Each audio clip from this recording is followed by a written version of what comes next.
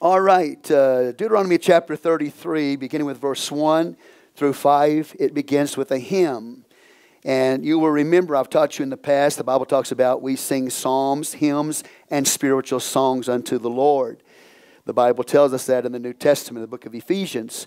A psalm is something that's played, an instrument is played along, accompanies the song. And a hymn is an exaltation of deity, an exaltation of God. And so when you sing a hymn, you're going to have a song that has to do with exalting the Lord. And it's going to express some doctrinal truth. Then you have spiritual songs.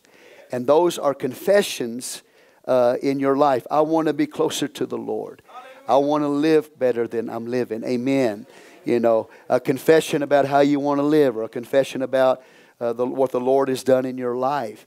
So when we look at the hymn, then this falls into that category of exaltation, exalting God and declaring that He is a mighty God. Amen. So verses 1 through 5 brings us into a divine counsel situation. Amen. Now the Bible says, and this is the blessing, barakah, wherewith Moses, the man of God, blessed the children of Israel before his death. And really verse 2 is where the hymn starts. He said, the Lord came from Sinai and rose up from Seir unto them. He shined forth from Mount Paran, and He came with 10,000 of His holy ones. From His right hand went a fiery law for them.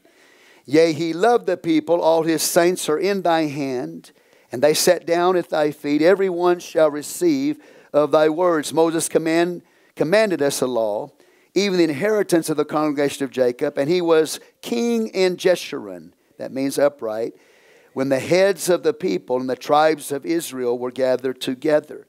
And then he'll begin talking about the blessings upon the various tribes of Israel. Then go to verse 26, please.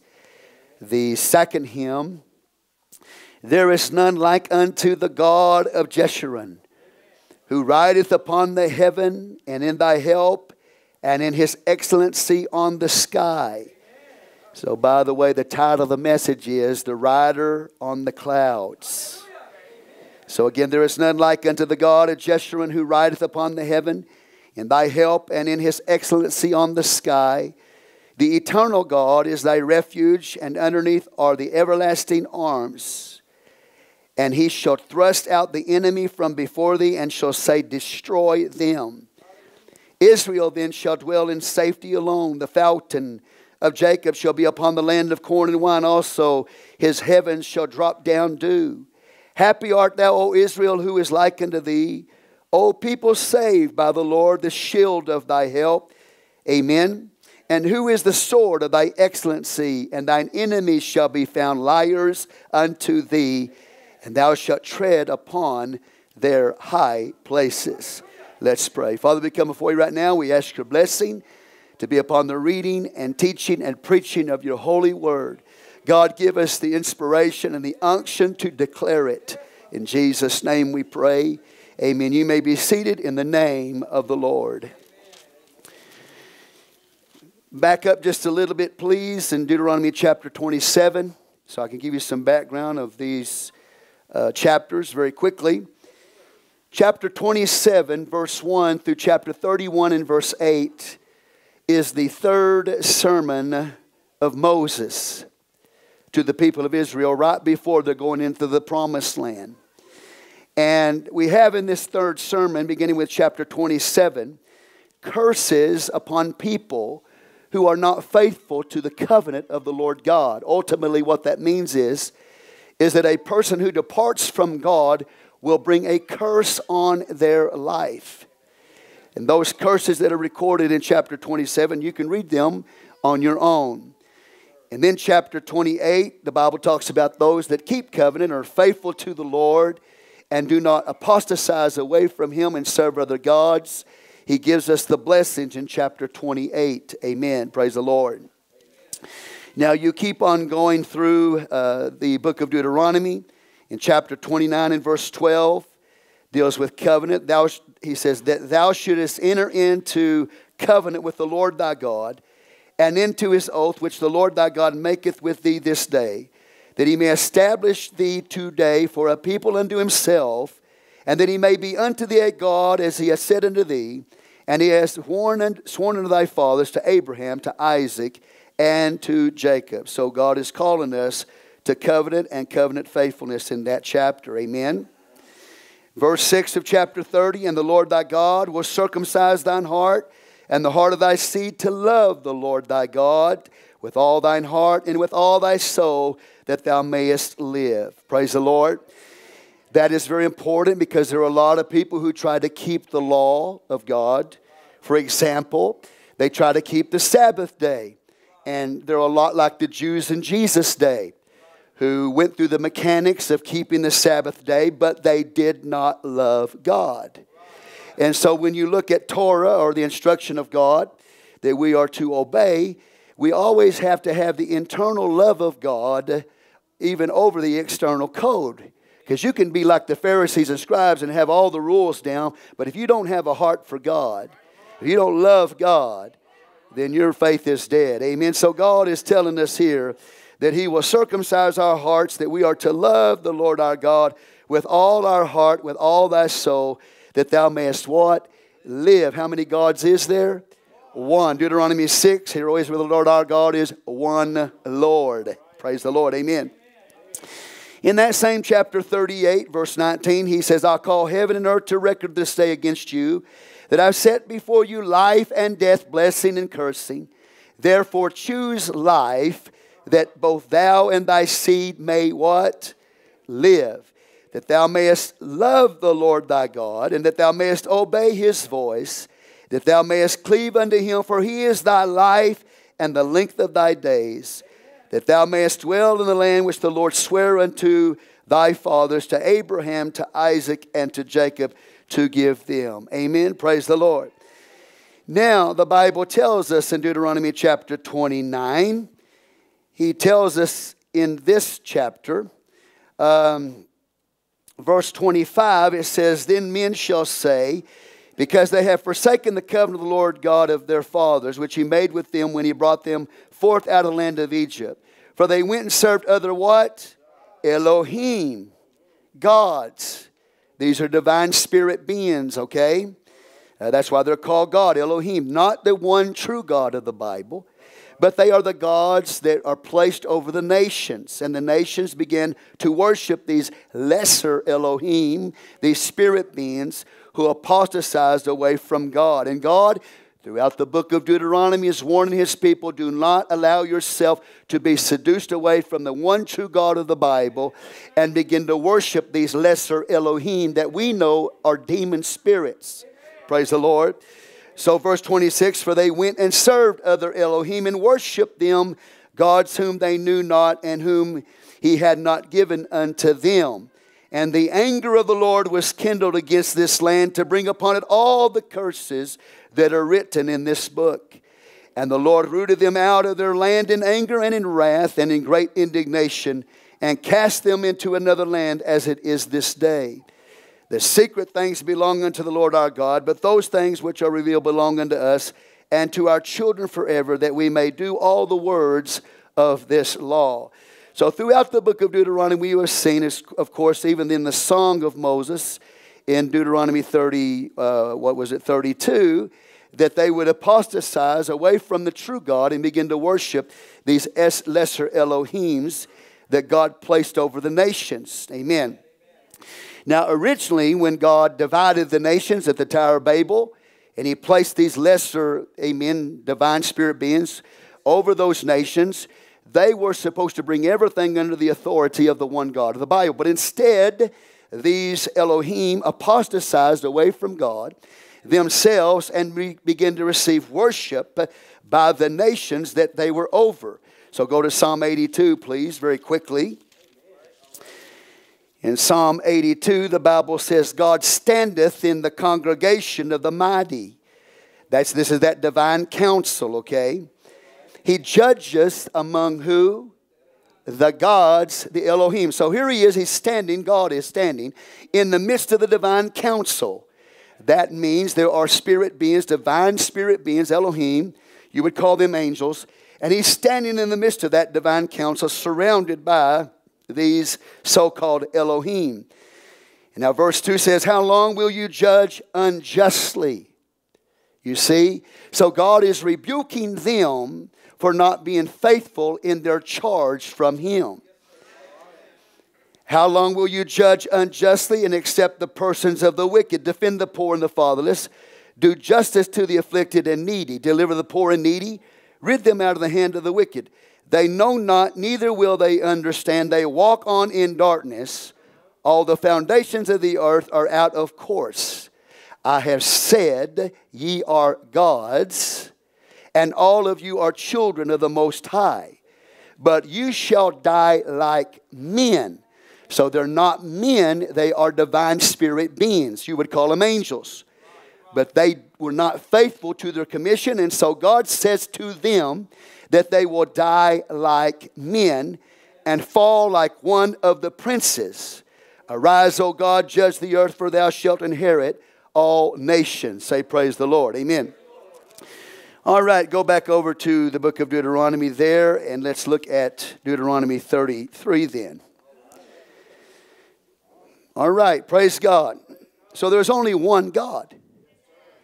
And that one true God calls us to worship him as the one true God. The problem is the nations begin to worship these lesser Elohims, divine spirit beings. Deuteronomy calls them, verse 17 of chapter 32, demons. Okay? And so God is going to judge them. Now, when we look at this, the Bible says, if people departed from the true and living God, begin to worship these other beings, idols, that God would curse that person. And so just look at the curses for those who fall away from God. But having said that, God ultimately in the end is going to reverse the curse that has come upon this sin-cursed earth. That is his plan. And so when we see Deuteronomy chapter 27, it talks about the various curses, some of them like thirst and hunger and nakedness. Well, when Jesus was on the cross, he said, I thirst. And he was hanging naked on the cross. Galatians chapter 3 says that Jesus Christ became a curse for us. So that everything that is recorded there in Deuteronomy chapter 27 in relation to cursing, God took that upon himself on the cross. When he comes back, he's going to reverse the curse that is upon the earth. Amen. And he is going to defeat these lesser Elohim that we understand to be demons or the gods of the nations. One question for you. Who's going to replace them in the divine council? I don't think you know who you are. You're going to find out who you are, okay? And so what we see here, if you look at the end of the Bible, Revelation 22, look at that. Revelation 22, verses 1 through 3. God says this, he showed me a pure river of water of life, clear as crystal, proceeding out of the throne of God and of the Lamb, and in the midst of the street of it. And on either side of the river was there the tree of life, which bore 12 manner of fruits, and yielded her fruit every month. And the leaves of the trees were what? For the healing of what? The nations are going to be restored.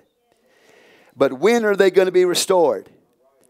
After the Lord comes back at the war of Armageddon and destroys these lesser Elohim, these demons, these false gods that the nations worship. He's going to come back and he's going to destroy them at his second coming. And then those nations that were under their power and authority, they will be restored back in fellowship with the true and living God. So he's going to lift the curse and he's going to give trees for the healing of what? The nations, and there shall be no more curse. But the throne of God and of the Lamb shall be in it, and his servants shall serve him. Amen. So all the way through the book of Deuteronomy, this book is amazing because we see a war between God, the true God, and the gods. There is a battle right now between God and the gods. And when I say the gods, I'm talking about principalities and powers, rulers of darkness, spiritual wickedness in heavenly places that are set over the nations. There are spirit beings in this area of Odessa and Midland, which Brother Yates referred to. They have been set in this area, amen, to oppose the counsel of God. So the church has been placed here as a representative of the Lord God, the one true God of the Bible. And we are to defeat those principalities and powers that oppose His counsel. Praise the Lord. Amen. The good news is that God is going to show you in this chapter 33 that He is going to defeat these spirit beings that have these places over the nations. He's ultimately going to judge them. And guess who's going to witness that? You are, and I will, when He comes back, because we're going to be with Him. Amen. And so the Bible begins in chapter 33. He said, and this is the blessing, barakah. Notice that. So in the place of what? Cursing, we have blessing. It's prophetic. A blessing. Somebody puts a blessing on you. We see Moses here, a record of Moses. I don't know if this is after he died that this record is given, because Moses is spoken of in the third person here by the writer. But ultimately what we have here is that God is showing us that Moses blessed the people of Israel. He had power to do that. Amen.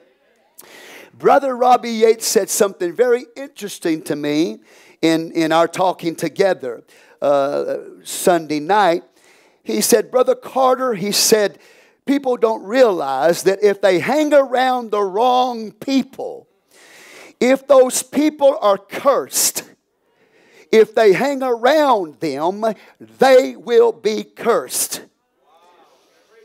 And he said, Brother Carter, he said, if you hang around somebody that's blessed of God, you will be blessed in your life. Say praise God. Amen. And so you have to be extremely careful. I know that you go to work, some of you go to work or whatever, do what you do, and you are around people that are cursed.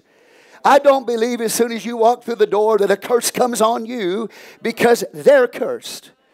But what I'm saying to you, if you enter into a relationship with somebody that is cursed, then when you do that, you will bring a curse on your life. You don't want anything like that to happen to you.